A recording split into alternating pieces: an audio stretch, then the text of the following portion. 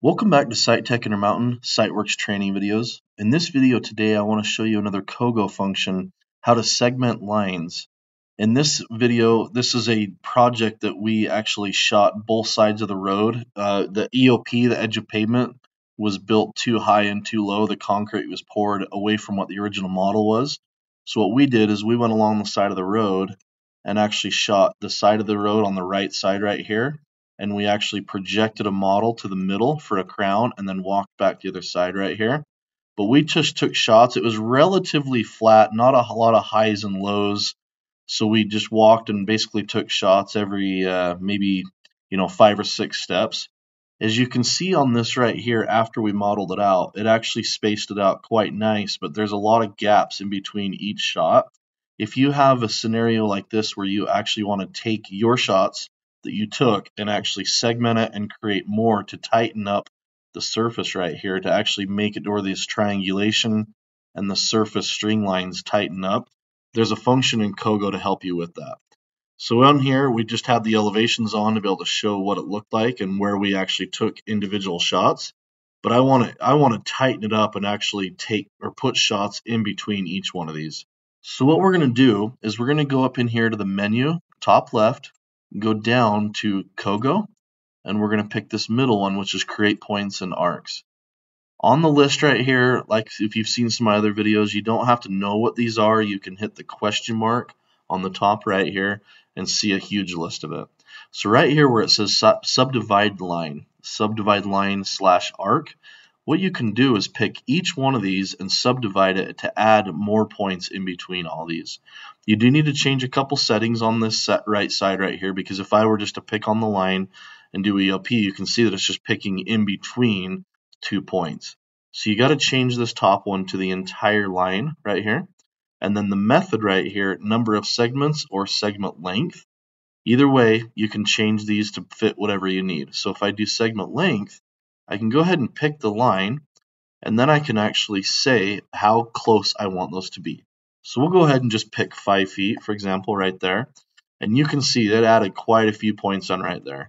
You can play with this as you want. You can do it a little tighter than that, or you can do it a little further apart. But just to show you how this works, I'm going to leave that one on 5. That's 5 feet.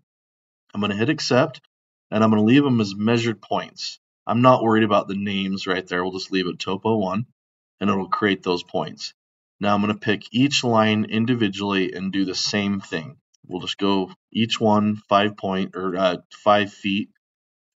So we'll go to this side and we'll do the same thing, and we will add in. This may take a little bit, but it usually doesn't. So now if I zoom in, you can see there's quite a few points everywhere along here. So if there's one that you need to get rid of, one that's actually way too close to another one, you can come up to the garbage right here, do a little bit of cleanup, and actually delete these. I'm just kind of showing you the process here. Go through, kind of clean it up. I'm not going to get too crazy right here, but if there's a bunch right here, like I said, that you need to get rid of, you can clean this up and make it as you will. If you had like a drain box or something that you want to make sure, just delete those as you need. But once you feel like it's good, you wanted to leave it as is, go ahead and just close out of the program right here. But now you need to resurface it. It won't automatically change the model that you already have. Just go ahead and basically resurface what you have. The way you do that is you go up into your menu, top left, you go down to the one right here called Data Management. In Data Management, there's Surface as Design. So in here, you can give this a name. We'll just call it Roadway version 2. And I will include the measured line work just so it shows it. Hit accept, and then I'm going to use outermost points because it's the only thing that was on my work order. I don't have anything else that I need to worry about it pulling in, so I don't need to do a boundary. We'll just do that and hit accept. So what it's done is it's written a new design, but I need to load that design now. And just take note one more time what this model looks like before I change is how far apart those are. Now if I come up here, go project setup, change project, and I change to version 2 and hit accept. Now that we've done that, you can instantly see that the tri-mesh or the triangulation has tightened up quite a bit. We can move down, zoom in on it, and actually look. We can hit our little globe button right here and actually zoom down, kind of see what it looks like. Now, this may not be something that you necessarily need to do for the data collector.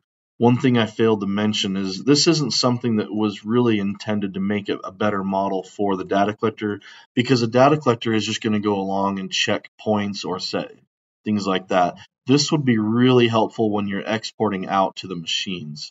So now that I've done that, it tightens it up, and if I export this to the machine, the grader or dozer, whatever machine you're using, isn't going to be cruising along and going up and over break lines or crown lines that have been made by those triangulations. This would actually be helpful for the machines themselves. But once again, this video is just intended to show you how you can take lines that you already have and segment it, or you can just segment specific spots or specific areas, or even just one side of the road, etc., etc. But just know how to use COGO and what those functions are in there to help you out on your projects. So thank you for watching this video from Site Tech Intermountain, Siteworks training videos.